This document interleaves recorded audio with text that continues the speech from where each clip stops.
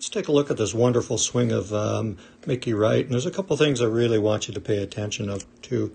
Let's take a look first at her foot action here. She's just got wonderful foot action. I'll just draw a couple reference lines here from her left foot in golf ball position, and we'll get a good idea of how she turns and pivots going back. And let's just watch this good free turn as she goes back. Notice how she's freely letting her left knee break in toward her right leg.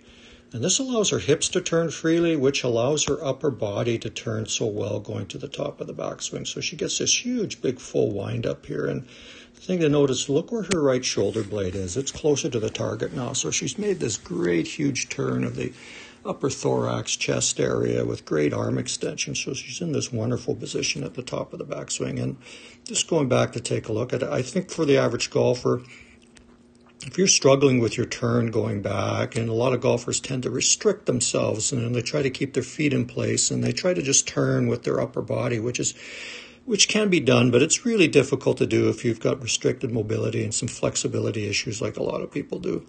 What you can do is let that left foot come in, let that left heel come up, let those hips turn freely on the backswing, and this will make it easier for you to turn on the backswing and make a good upper body turn, which allows you to maintain some width with your arms. Look at the triangle of her arms going back here. Beautiful width, beautiful shoulder turn, because she's allowing that left heel to come up and those hips to turn so well going back. She's got great, lively feet.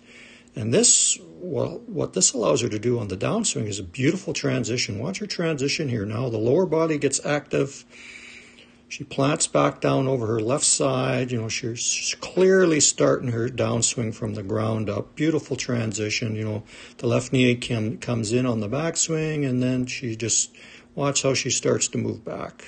And this is all the result of her backswing. She's turned so well going back. This allows this nice natural transition to occur, and she's planted well onto her left side. She's balanced there on her left foot. She's got great pressure there, but her body weight is back. You know, take a look at where her head is now still. It's back behind the golf ball. And she's still got body weight there.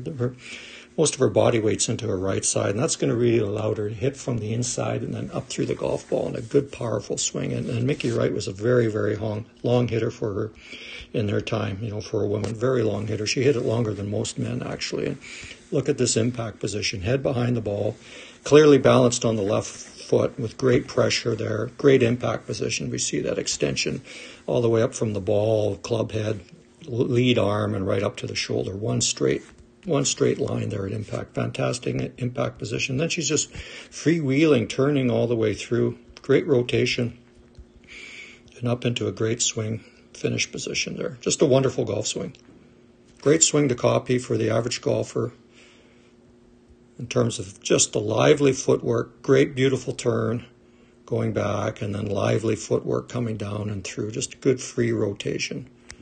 Uses her feet in the ground very well. So a good example of having a good free turn, being active with the feet, and don't worry about restricting yourself on the backswing. Let yourself turn. Let those hips turn. As long as you're not swaying and sliding, you're okay. She's made this great turn here.